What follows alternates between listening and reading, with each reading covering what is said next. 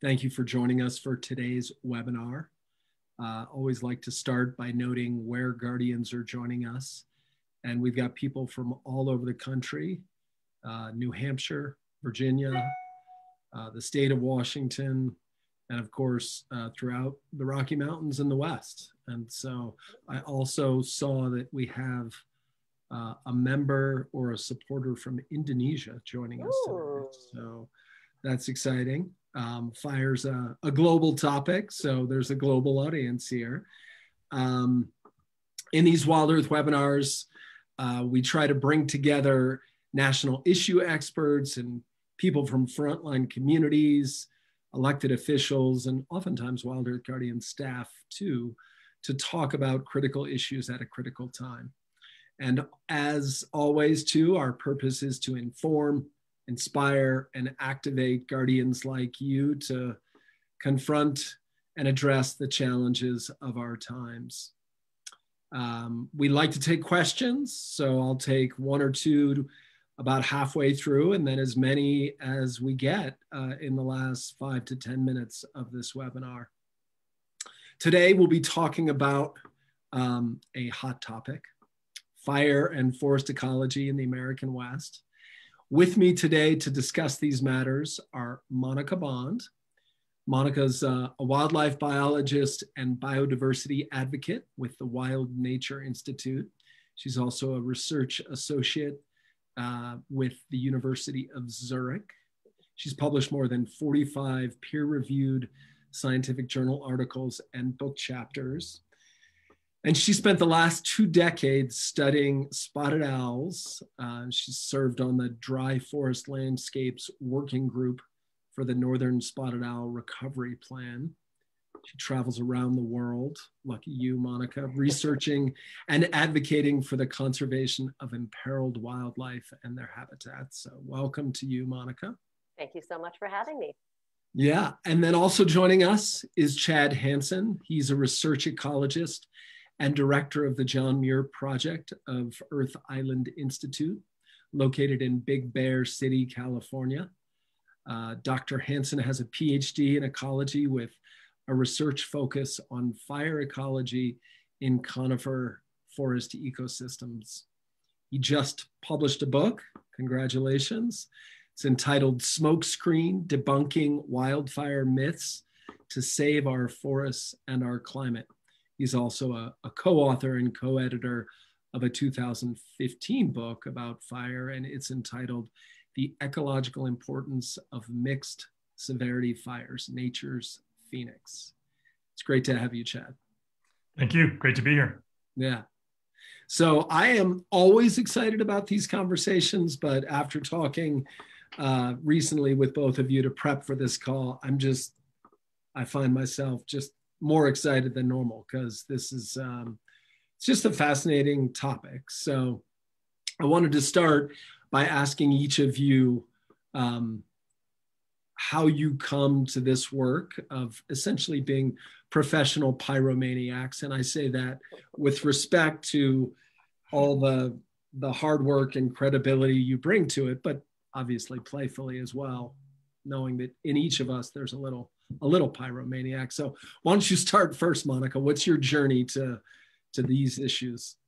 Yeah, okay, great. So I would say that I remember my first hike in a burned forest was in Eastern Oregon back in the sort of early mid 1990s. And that was the first time I had really saw what a burned forest was all about. And I was just blown away by the life that was thriving there, and actually quite surprised because I hadn't known that there was so much life in a burned forest. And then a little after that, Congress passed the salvage rider. Maybe some of you remember that, where there was sort of expedited, we called it lawless logging. It expedited logging of dead trees, basically. You know, it could salvage log those trees without having to follow the usual environmental regulations. And, people were up in arms about that. And so I, wrote letters against that, did a little bit of activism. But then I would say that it really became personal to me. After I'd been studying spotted owls in the central Sierra Nevada, a little west of of Lake Tahoe. I was studying spotted owls there for 3 years. And a fire burned through the study area. And then, as they're wont to do, the Forest Service immediately proposed salvage logging, cutting the trees in that area.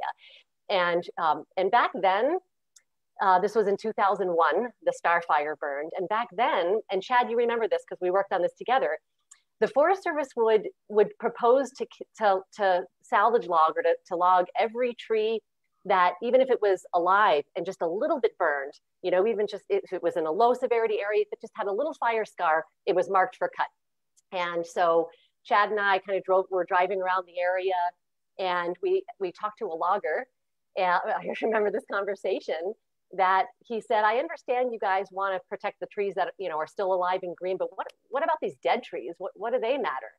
And that sort of started me anyway on the journey of trying to advocate for, like, what does it matter if you have these huge burned areas?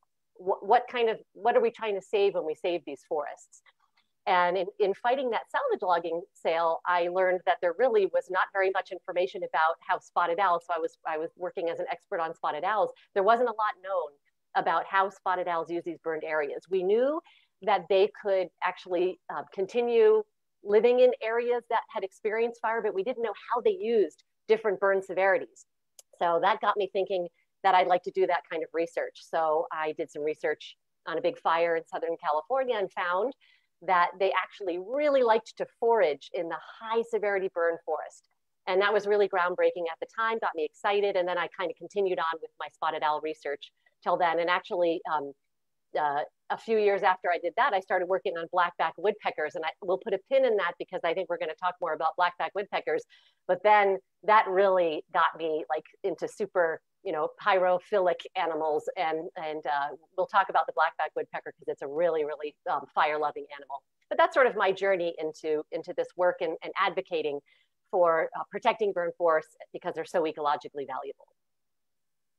Cool, thanks for sharing. Lovely to see the pyrophilia in you come out. Chad, what about you? What's your journey to being someone who embraces and celebrates fire? Yeah, well, I got involved in forest protection in general by hiking the Pacific Crest Trail from Mexico to Canada with my older brother back in 1989, and I saw the logging and devastation from logging and clear cutting on public lands from the northern Sierra Nevada all the way up to Canada. And so I decided that was what I was going to do with my life and get involved. And I'd been working on the issue for over a decade. And then I met Monica. And that same trip that she described was also foundational for me, where the logging crew, you know, asked us, you know, the foreman of the logging crew asked us, well, you know, what does it matter if we cut down this area of fire-killed trees? You know, it's been destroyed by fire. You know, what harm could it possibly cause? What species, you know, will be harmed by this? You know, so I thought that was really interesting. Monica and I both, you know, really kind of started focusing a lot on the research on this because not many scientists had even asked that question until that time. I thought it was a really interesting question. You know, at that time, our whole goal was to stop the Forest Service from logging live old growth trees that were very lightly scorched, that they were calling dead and dying, kind of with a wink and a nod. And so Monica and I spent many, many long hours and days documenting these stands where the Forest Service said that there was no green foliage and, you know, all the trees had been killed and they were really just, you know, barely scorched. And they were occupied by spotted owls. But we weren't really thinking about the areas that really had been intensely burned, where most or all the trees really had been killed. It wasn't even a thought in our mind, honestly. We were just trying to save the live, big old green trees. And but it occurred to us both after that outing that we were missing something. Amazing. Yep. Just to hear both your stories and the personal journey and the time spent in the woods is clearly a thread that ties your journeys to understanding fire and the cultural and political context for it. I wanted to ask, before we get to talking about the joy and celebrating fire for all its ecological good, just a little bit about the historical context for fire. And I wonder if each of you could touch briefly on the way in which the agencies, whether they're state or federal, how they relate to fire and how that has come to be. A little bit of historical context. You want to go first, Chad? Sure. Well, the agencies like the U.S. Forest Service, for example, their goal for over a century was to eliminate wildfire from the forests. Nowadays it's a little more subtle than that, at least in terms of their messaging. But for many decades, their explicit goal was to completely eliminate wildfire from forest ecosystems. They didn't even understand, many of them, that fire was natural, that it had an evolutionary history. A lot of them scoffed at the notion that lightning causes fires because they'd never actually seen it happen in front of their eyes. So that was the kind of the state of knowledge or belief back at that time. And of course, they couldn't stop wildfires from burning in our forests. They go back 350 million years in evolutionary history, fire in the forests of this planet. And so, more recently, it's been a focus on trying to force homogeneous, low-intensity fire on these ecosystems, whereas in reality, these forests are all mixed-intensity fire regimes. There's differences in terms of the proportion of that mix, certainly from ecosystem to ecosystem, but they all have some mix, and there's a deep evolutionary history of that.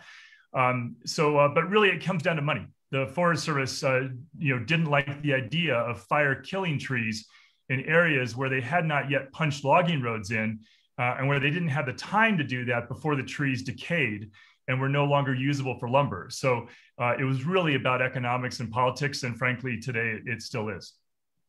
Yeah, I think that's a good point. And also, as protections for old growth forests grew and were established, it really sort of shifted to the main areas that they would log would be in these post-fire areas, and they became some of the biggest timber sales at the time. Then once the Forest Service, it became less popular to cut these old growth forests, so they shifted to logging burn forests, and it is a huge economic incentive for them to continue to vilify fire and burn forests. And of course, I'm sure everybody on this call has heard of Smokey Bear and knows how incredibly effective that message has been.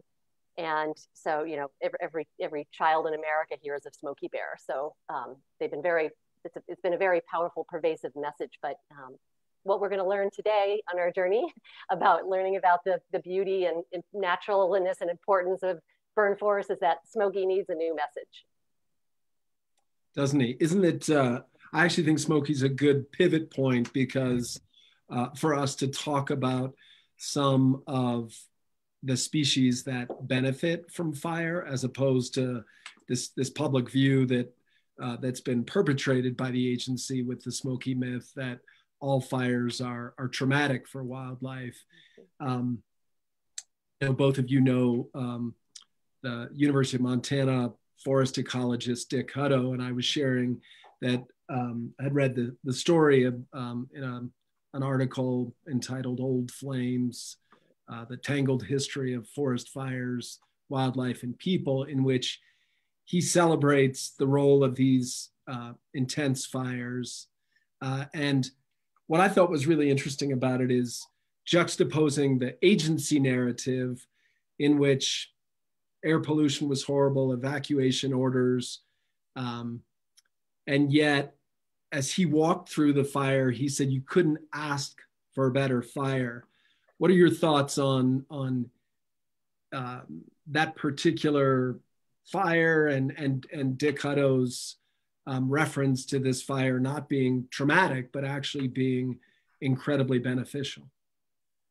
Yeah, Dick Hutto, I think of him as sort of the godfather of this movement to protect these snag forests. He has such a wonderful way with words, and everything he says is backed up with science.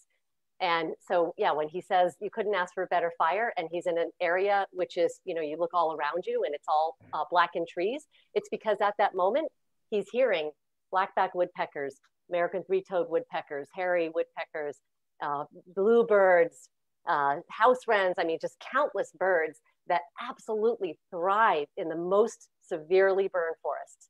And he calls them magical. And I think that's absolutely right. I like to think of them as an ecological treasure trove, because it's sort of like a treasure that, you know, you didn't know, and you open it up and there you are, and you're just blown away by the incredible life that's thriving in these areas. And for me personally, when I need to become rejuvenated after I'm sort of feeling depressed about things, I go up and I go camping in a burned forest. And it just reminds me again of this, you know, the struggle is right, that we need to protect these places, that there are so many. I mean, in fact, like Dick Hutto says that almost all bird species in American forests in the West benefit from severe fire at some point in time. So, you know, you don't just go there and look a year or two after, but 5 years, 10 years, 20 years, 50 years, as the forest regenerates over all that time, different bird species use the forest at different times, and, you know, different vegetation types. So it's incredibly beneficial. And it's not just birds. There's bats, small mammals, deer, so many other kinds of animals that really do well. Wildflowers that don't even bloom until there's a severe fire.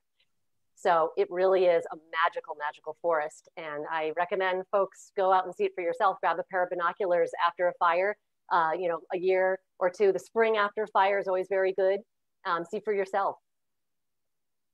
It's beautiful. I love that you bring joy to our relationship to fire.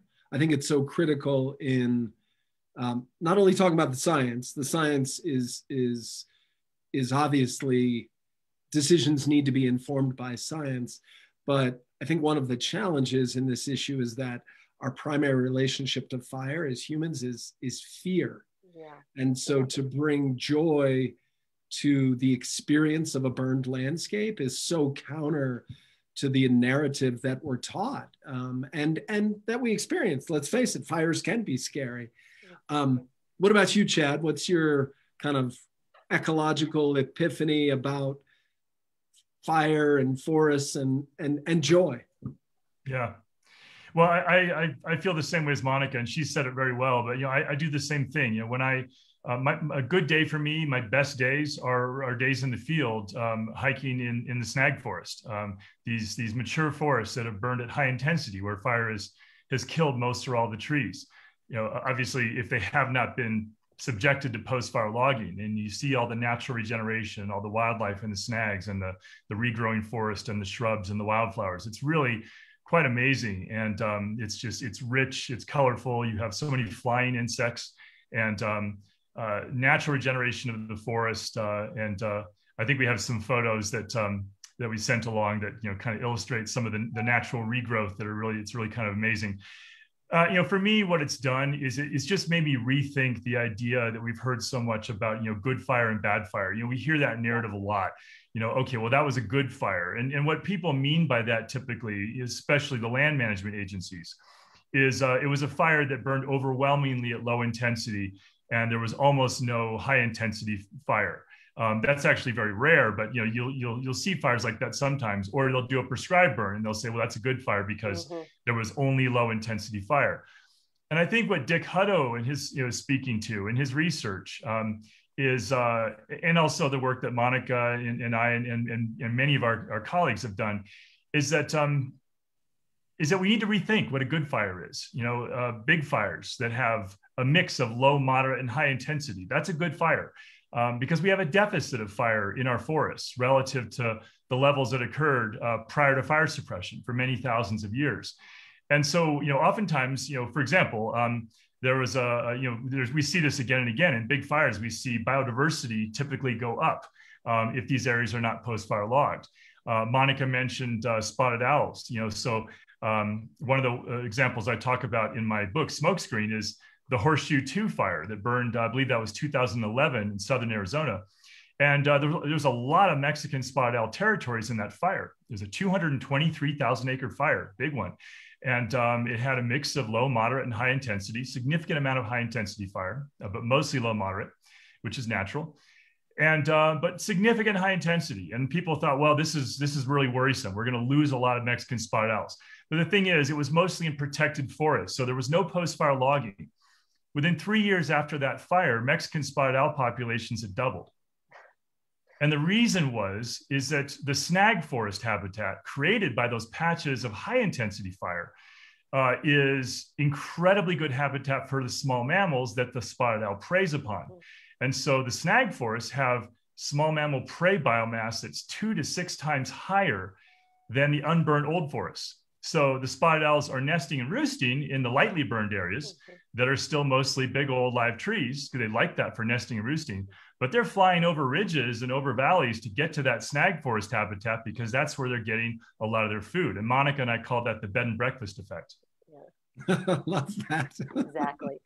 And if I can just jump in again, so another great quote from Dick Hutto is that plants and animals talk.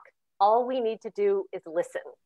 And what he's saying is that if we just watch them and we study them and we understand, you know, how they use their habitat, how they respond to fire in these different ways, they're telling us about their long evolutionary history with fire.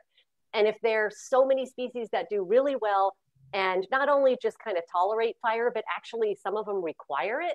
For example, I'm going to start with like the original pyrophile, which is the longhorn beetles. Okay, so there's a couple different kinds, and they have special sensory organs that can either sense smoke or heat. And they're the first ones to get to a fire. And they basically, they lay their eggs, they land on the dead trees that are freshly dead. So the trees still have sapwood inside them that is food for their larvae, but the trees are dead, so they can't pitch the beetles out. So the beetles lay their eggs on the trees, the eggs hatch, the larvae bury in there, and then they are big, fat, like inch-long larvae. And they're in there for a couple of years. You have larvae inside these trees, and that's what draws the woodpeckers, especially the black-backed woodpeckers. So you know, the first pyrophile are those beetles that are like sensing smoke and fire, and okay, this is our habitat, this is what we need. They get there, the black-backed woodpeckers come, forage for years on these amazing, like they're like little steaks, or you know, tofu if you're a vegetarian, but like something delicious for them. And there's a super abundance of this larva in all these trees, and that's what draws in all these woodpeckers. Woodpeckers are creating holes, cavity nests, so they're not only eating the super abundance of larvae, but they're also making holes, cavity nests all over the forest. And then you have secondary cavity nesters that can't make their own, like bluebirds and house wrens. And so that's primo real estate for those birds to be able to use the woodpecker holes after they're done. So you have a proliferation of these species doing really well. You have flowers and shrubs coming back, and it's bringing in all these insects. So you have these aerial insectivore birds and bats that are in there, and it's just bursting with life. And so again, you know, these plants and animals are telling us something. They do great. Some of them need and require this kind of habitat. That tells us that these big burned patches are completely natural in the forest. They're as natural in our forest as the rain or the snow.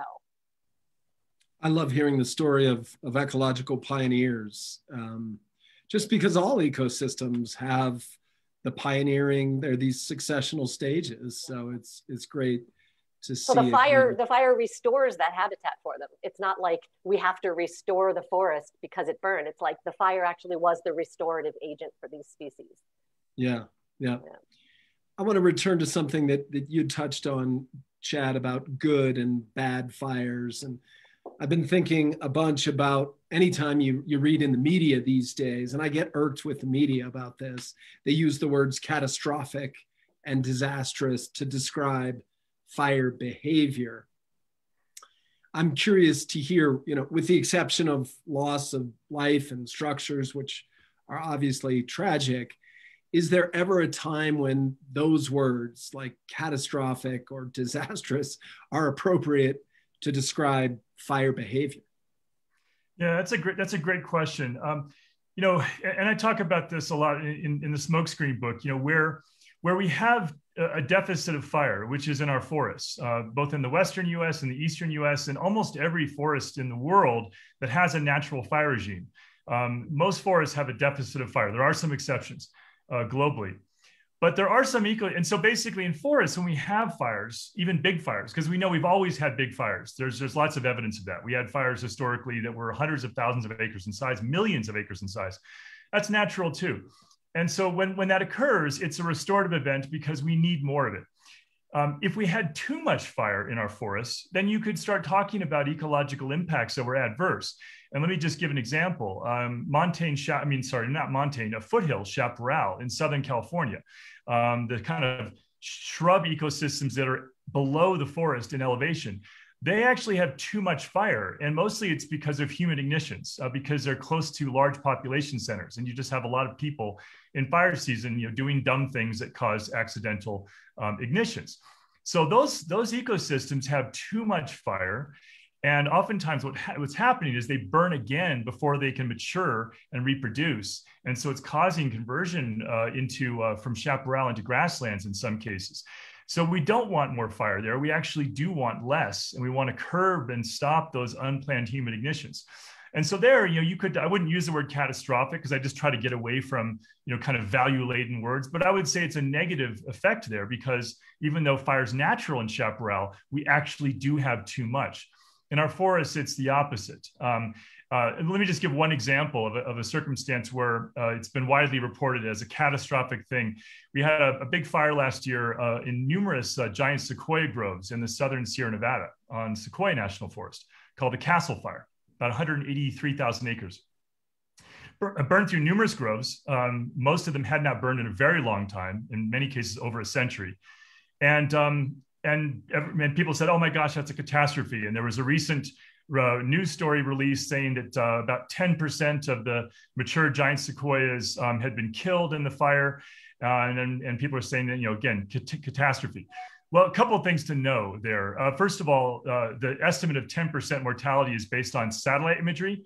And the folks who put that imagery, that estimate together have not visited the groves and are not aware of the fact that giant sequoias produce new green foliage from surviving terminal buds more than any other conifer on the planet. And so even when they look dead, they'll just produce new foliage the next year. Some will be killed in the fire, but it's most likely much less than what they estimated.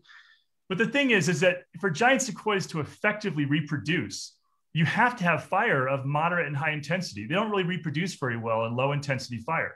They're serotinous. Their cones need that heat to release the seeds. You need the heat to consume the thick duff and litter on the forest floor and basically create a nutrient-rich bed of mineral ash to allow germination. And so, in other words, for millions and millions of years, unless you have a fire that's intense enough to kill at least some giant sequoias, it's not intense enough to perpetuate the species and allow reproduction. It's a cycle of life in a giant sequoia forest ecosystem. And one giant sequoia snag is like an ecosystem unto itself for dozens of cavity nesting species every single year for centuries. So I look at the Castle Fire and I say, it's the best thing to happen to those groves in over a century. I want to get to a participant question in a moment, but I just love the concept of serotiny. It's a beautiful word as well. I wonder if, Monica, you could just for half a minute add your voice to that concept, because it speaks to the essential role of intense fires. Yeah, again, I mean, these serotinous cones of these conifers wouldn't exist if it wasn't for a very, very long, millions of year history with high severity fire. So yeah, and they're found, these types of cones are found in different ecosystems across the West, different forests across the West. Great. So here's a question. This one's from Jerry Black, and then we're going to pivot the conversation after this. How does drought affect restoration? And by that, I think he means the natural rebirth of forest and trees.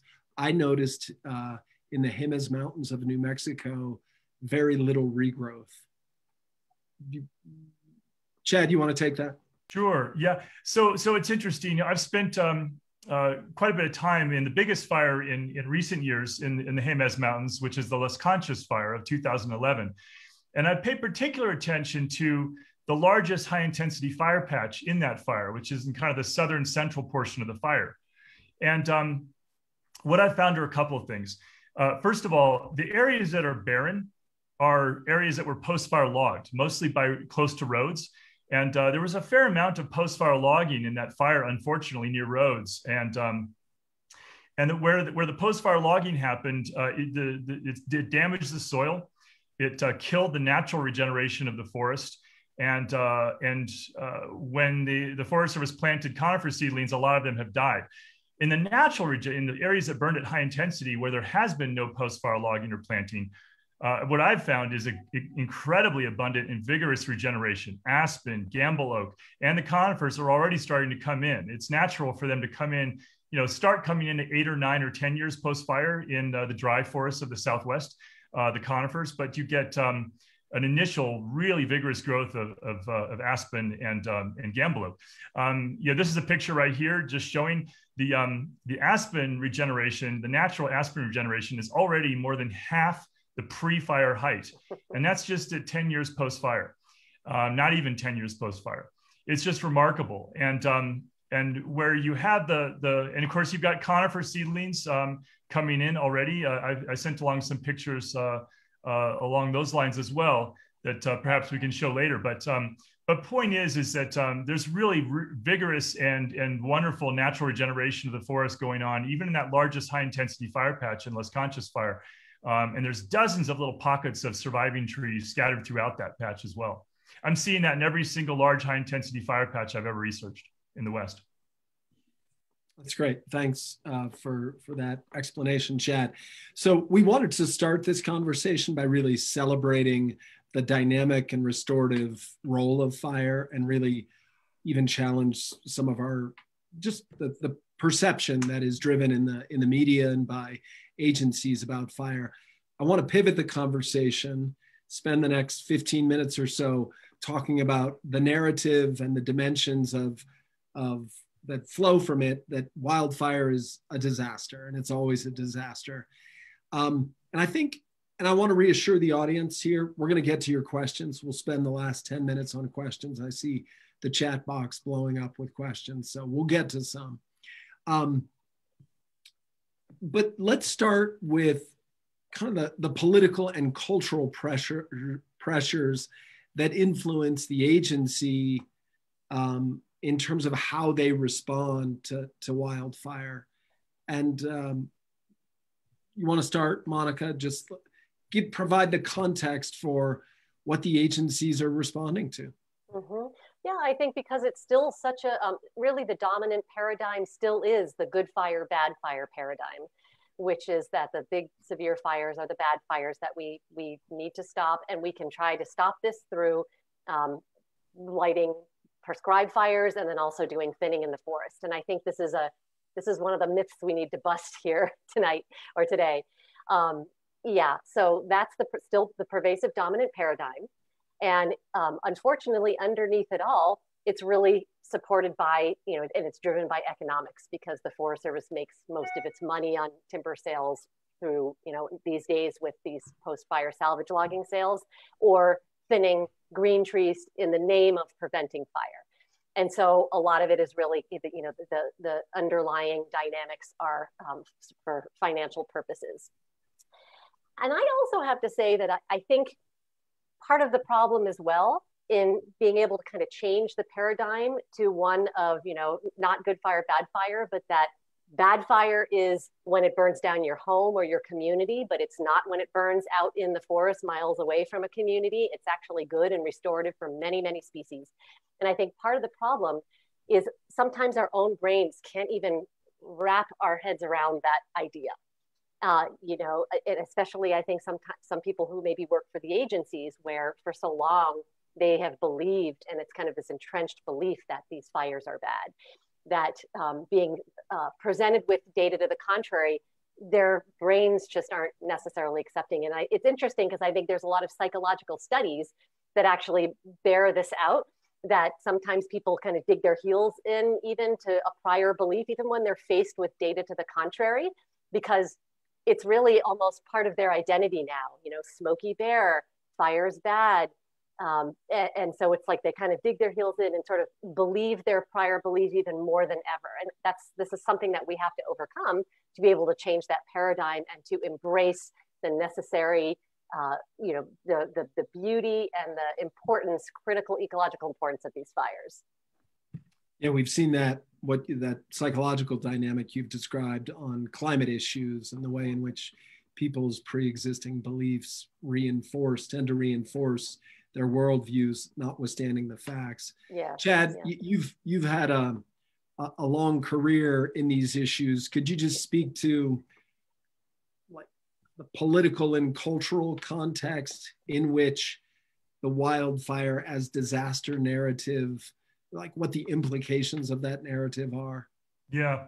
I think, Monica said something I think is profoundly important, in terms of the good fire, bad fire, and what really is the catastrophe. We need to rethink how we view wildfires out in the forest, but it's very different when a fire affects a community. So for example, an issue that I talk about, an example I talk about a lot, is the Camp Fire of 2018 that devastated the town of Paradise in the northern Sierra Nevada. A lot of people don't realize, that fire, which was ultimately 150,000 acres in size, most of the area that it ultimately burned through was forest that hadn't been really managed in the past. It had very little logging history or no logging history. That fire was overwhelmingly low and moderate intensity. But the first 6 hours of that fire, it burned through some of the most heavily logged forest in the entire Sierra Nevada, on both national forest land and private timberland. There was a fire that burned 10 years earlier called the Butte Complex that had been heavily post-fire logged on public lands and private lands, a lot of commercial thinning as well, across these thousands and thousands of acres that just happened to be right between the point of origin and the town of Paradise. And the fire burned across those logged areas faster than anywhere else that it burned in the entire fire. I mean, far faster. And it moved about 3 miles an hour across those logged areas, whereas in the rest of the fire, it crept at just a tiny fraction of 1 mile per hour. What that meant was people had very little time to evacuate. And the fire reached that town very, very quickly. 85 people lost their lives, in part because of that pre-fire logging. Of course, it was hot, dry, windy conditions. So the fire was going to reach the town no matter what, because the wind was blowing in that direction, but it wouldn't have got there as quickly.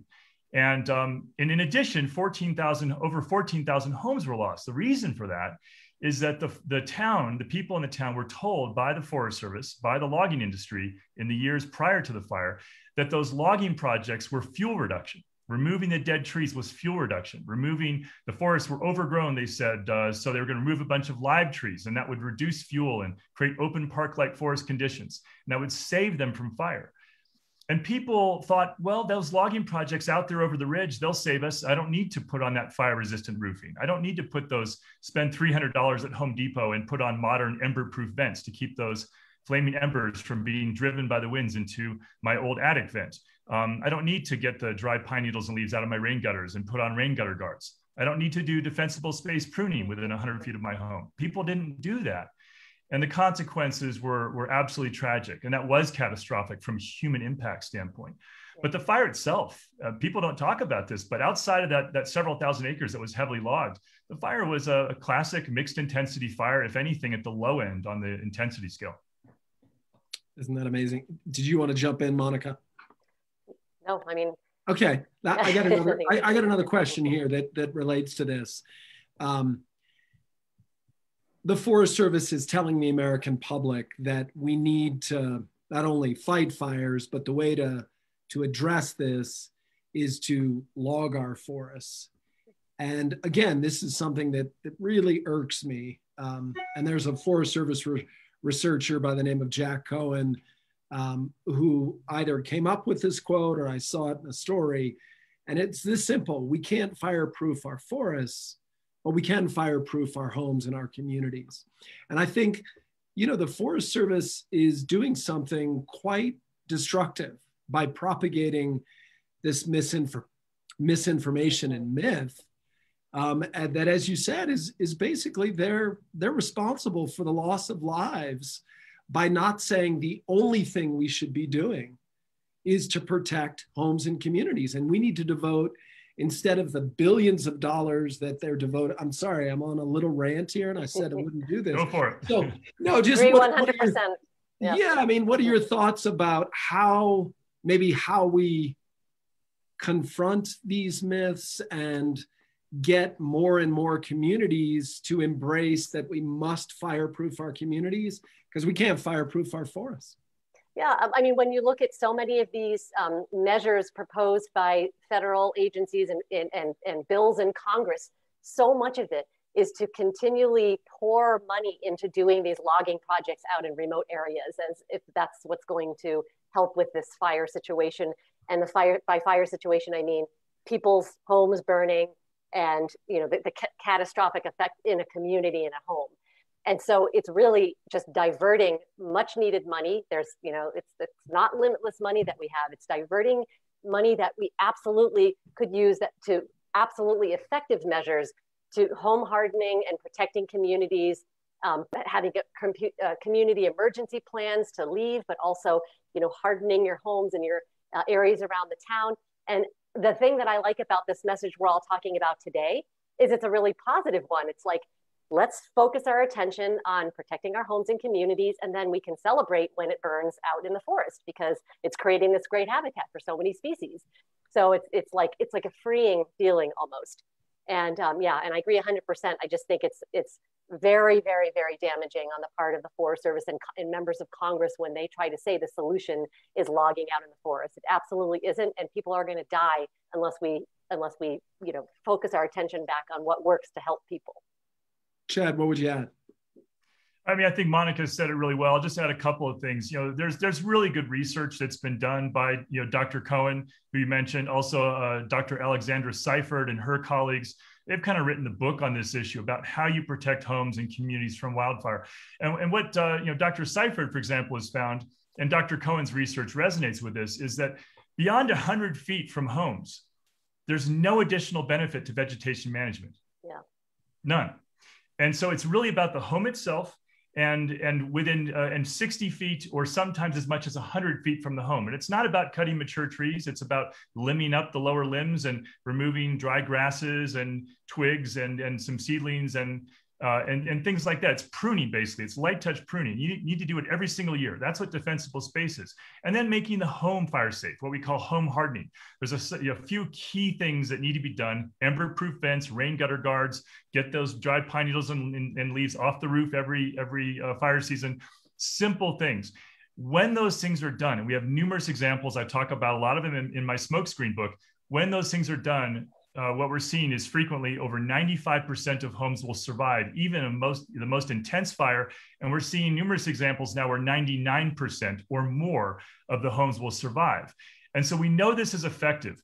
What we're seeing right now are proposals from Congress. We're seeing it in California as well at the state legislature, to do what they're calling the all of the above approach, because they know they have to pay lip service to community protection. But what they're doing generally is allocating about 2 or 3% of the funding that they're proposing to home hardening and community protection from wildfires. And then 97, 98% of the wildfire funding is just basically to increase logging out in the forest. So here's the problem. Again, it's not helping. It's not stopping weather-driven and climate-driven fires, because weather and climate are the main factors that drive forest fires, of course. But also, there's a growing body of research that's showing that in most cases, logging, including commercial thinning, makes fires burn hotter and faster most of the time, oftentimes toward towns. So you can always find that fires are highly variable. You can always find a stand where a logged area or a thinned area burned at low intensity. I can show people dozens of examples like that. And the Forest Service and the logging industry have been, finding those examples and highlighting them in a misleading fashion for many years. But what people need to understand is those are the exceptions, not the rules. I'm doing research on the big 2020 fires, and I'm finding the same thing. The thinned areas burned a lot more intensely most of the time than the unthinned areas. Isn't that interesting? It makes me think of the prevailing wisdom amongst some of the old school state wildlife and agencies around carnivores and predators was you just got to kill them. And what we're learning is the more you kill, the more you're actually creating problems by the social disruption. That's right. And to me, that sounds like exactly what you're saying, that, they're saying that they're solving the problem, but in fact, everything is indicating that what they're doing is worsening the problem. So I actually want to get to some questions from the audience, because we've got a bunch of thoughtful ones and we've only got 15 more minutes. So this one's from Patty McClelland, and just either one of you jump in when you hear it. So I live on the Front Range in Colorado. We are aware of the climate crisis. Are you suggesting, as we watch our state burn, that it is all natural or okay? I'd be happy to jump in first. I'm sure Monica's got thoughts. Yes, that's, ecologically, we do not have an excess of fire in Colorado. We still have a deficit, although Colorado is closer than some states to natural pre-suppression levels. So, as long as we're within the natural range of variability, then we shouldn't see fire as a disaster. And the same thing goes, by the way, for areas where we have large patches of snag forest created by drought and native bark beetles. These are native beetle species, in many ways are the cornerstone of the entire ecosystem. And what we're finding is that the unburned snag forests created by drought and native bark beetles are similar in biodiversity to the burned snag forests, the ones that are created by high intensity fire. They're both incredibly ecologically rich. I talk about this in the chapter 2 of my Smokescreen book. There's a lot of research on this. And so those areas in like Colorado's forests, where you have significant stands of snag forest created by drought and bark beetles, those areas are ecological treasures too. And interestingly, the science is showing that forests with a lot of dead trees also do not burn more intensely. In fact, they often burn less intensely. Same thing with really dense forests. They burn less intensely most of the time. So, really much of what we've heard about forests and fire is just incorrect based on the most recent research. Yeah, and I might also add too that if we even step further back in time, we're sort of talking here a bit about maybe the last 100 years or so. And Chad, you mentioned that we actually have a deficit of fire in a lot of our forests. If you look at some of the research that's been done, looking way back in time, there was a study in 2004 in the journal, published in the journal Nature, Pierce et al., where they actually looked back over 8,000 years in Idaho, in Yellowstone Park, and also in Idaho, and they basically mapped or they just quantified the amount of fire going back all that time, and there was far more fire in the forests in these areas than there was presently. Especially about 1,000 years ago, there was something called the medieval climatic anomaly, and there was just an order of magnitude more fire, more big fires, and just more fires all across the landscape. So yeah, I mean, I agree with Chad. It's entirely natural to have this happen, and it's really tracks with climate. Fascinating. Yeah. I still want to honor some of the emotional dissonance around the experience of fire and the displacement that occurs, even as the ecological story is also true. So just trying to honor the questioner's underlying kind of emotional experience. A couple more questions. This one is from Doug Conwell. I live in the Santa Fe area and have seen them thin live trees for managing fires, but it looks like they take out all these cut trees, leaving very little on the ground. And then bad erosion occurs when and if we get rain. What is the best practice with this? So could you speak to that very, like if you're gonna thin, I think that's a specific question about, should you leave the trees there? Well, I would say don't do the thinning project in the first place. It's not necessary. I mean, the whole premise behind it is thinning is going to stop high intensity fire from occurring, and somehow it's going to prevent high intensity fire. I mean, first of all, that's misplaced because high intensity fire is natural in these ecosystems. It's a natural component of these fire regimes, and a lot of species depend on it. But second, it usually doesn't reduce fire intensity, so it's not accomplishing the fire management purpose. I would say really, focus on protecting homes, but don't do the thinning project in the first place. I'd much rather have that conversation than talk about, how to reduce impacts of thinning. But that said, it's very important to have woody debris on the forest floor to prevent erosion. Absolutely. Not aside from the logging thing, but now, you're seeing that it's very important to have those elements on the forest floor there. They really do hold in water and are a very important part of forest health. Yeah, I agree. And just real quickly, it's actually really important wildlife habitat as well, those down logs. Yeah. But just to underscore, the commenter is absolutely right. Those thinned areas oftentimes do have a lot of erosion because of all the ground disturbance from the logging machinery. And the winds will often whip through those areas and drive the flames more rapidly because you don't have as many trees to buffer the winds and actually act as a windbreak in essence. Denser stands of forest act as a windbreak against the winds that drive the flames. they also have a cooler, more moist microclimate because they have higher canopy cover. And so there's so many countervailing factors that make fires burn differently than we would assume, just based on our intuitive sense of things. But I think your point, John, is absolutely right. We want to be mindful of the emotional impact to people of areas that they know well, and if they have burned intensely, or if there's been a drought and a lot of the trees have died because of drought and native bark beetles. It is a real change, and it can be shocking to people. And I went through this myself. I used to look at that before I started researching this over 20 years ago. I used to look at those areas, and I was really upset. I love forests, and I would think, oh my God, that's lost, that's devastation. Yeah. I thought the same thing. And as I started to learn more, my aesthetic reaction to these areas completely changed. Now I look at it and I think, oh, that's wonderful, that's beautiful, because I know the life that it brings. Yeah, I'm going to get to a comment because this will allow me to riff off of this. But this one's from Damon Hanson. He says, I've seen similar aspen growth after big fires on the north rim of the Grand Canyon this May. And I just want to say, and then we'll get to another question, that one of the things that about fire is people love aspens.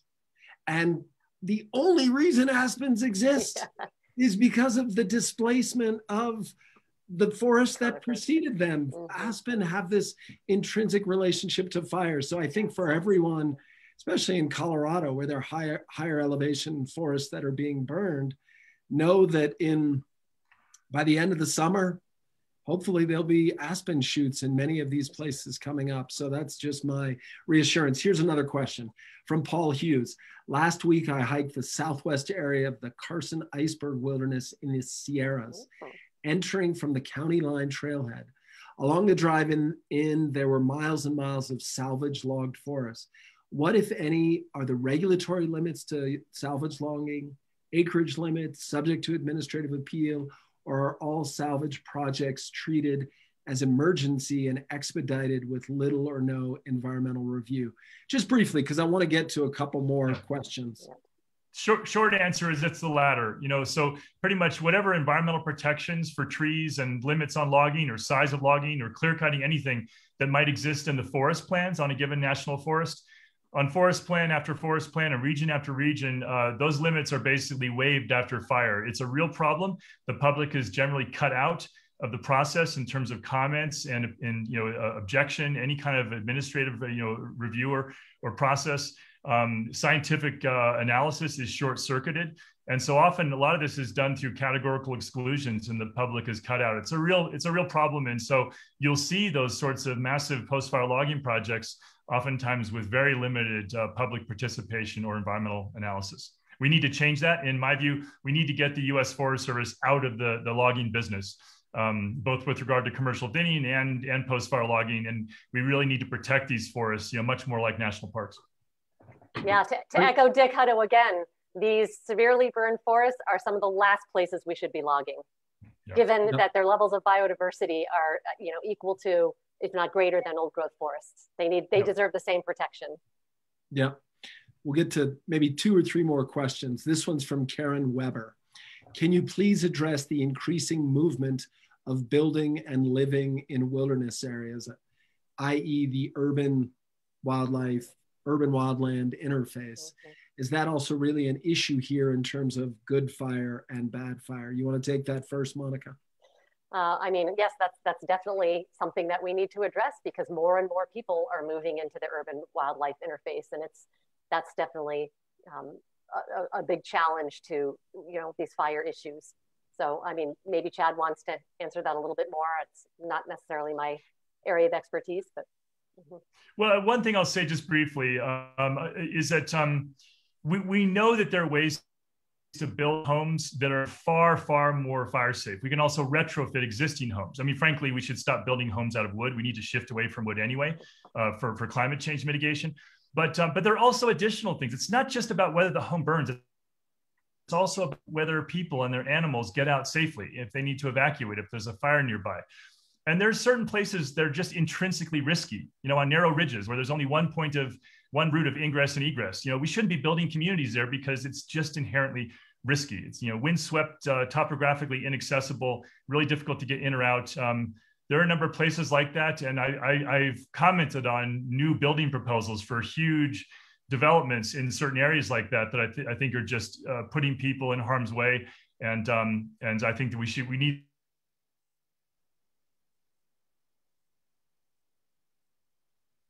Oh, you froze, Chad. Hopefully we'll get him back momentarily. I'm going to ask another question, and when Chad returns, hopefully it'll be seamless here.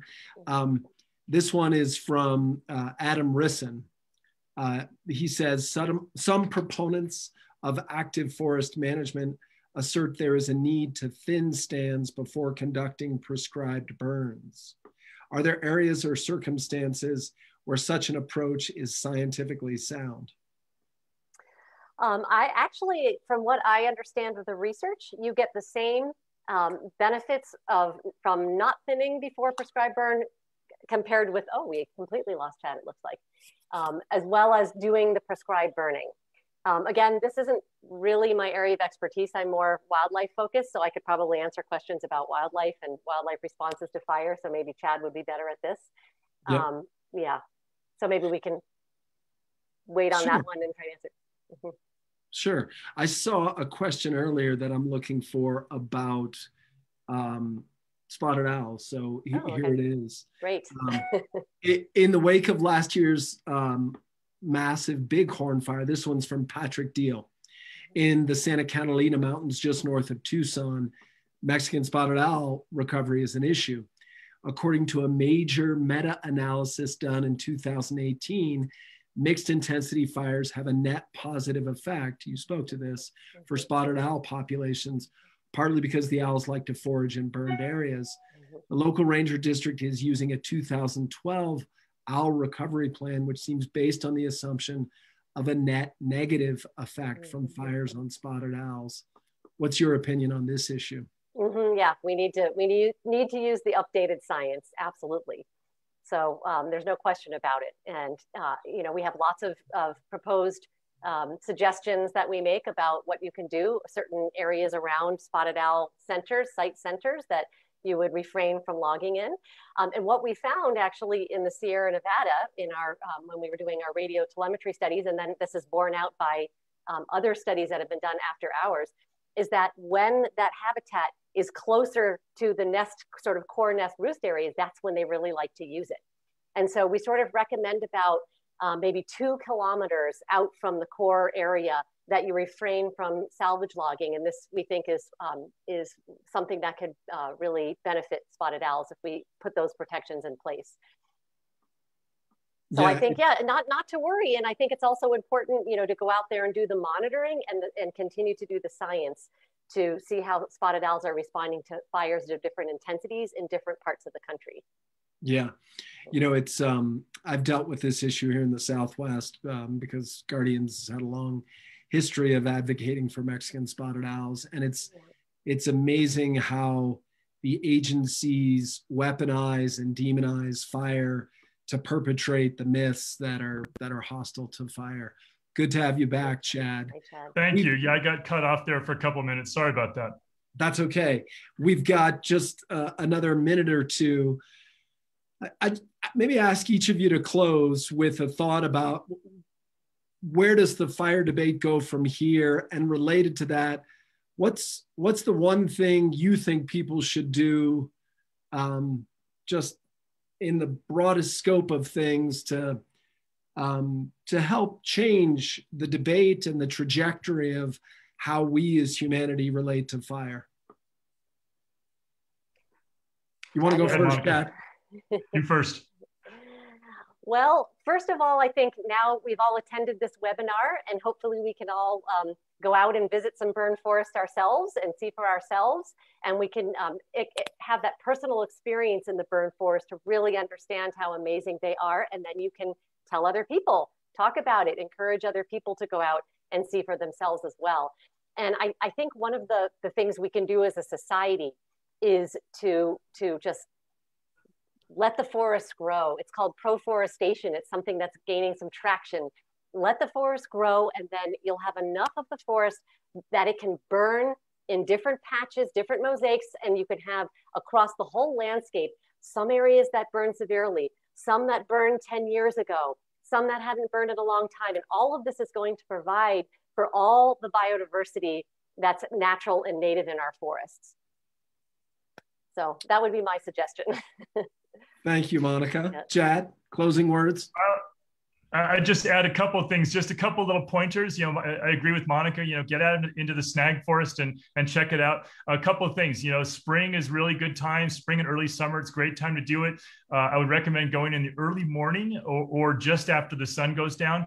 Most of the birds really kind of hunker down after kind of mid-morning and in the heat of the day in the late spring and summer.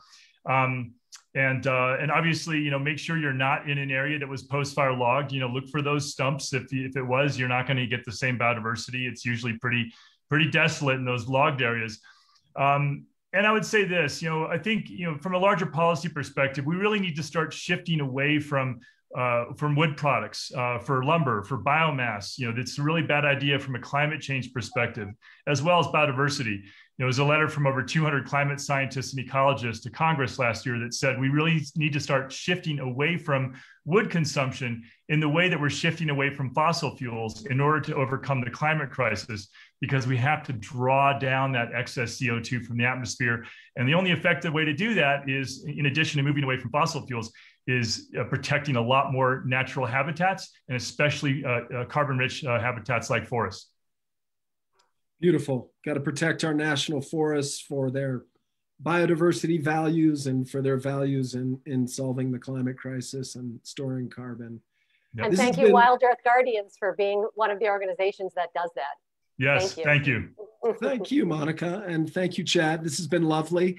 I've learned some things, not only today, but in our preparatory call recently. And I just want to echo Monica's comment, because normally in these calls, we have an action alert where we're driving people to take action to influence Congress. And as we discussed what we really wanted people to do, we felt, all of us, each of us, that we want people to go out and experience a burned forest and to change our relationship one by one to the experience of burned forest. So I want to echo that and ask each of you to get out this summer and experience the joy of a burned forest. Yeah. So thank you, Chad. Thank you, Monica. Thank you for all the great questions from the audience.